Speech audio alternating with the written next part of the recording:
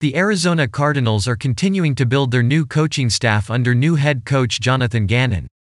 Their three main coordinators are set and now position coaches are getting signed. According to ESPN's Adam Schefter, they are making Klayton Adams their new offensive line coach.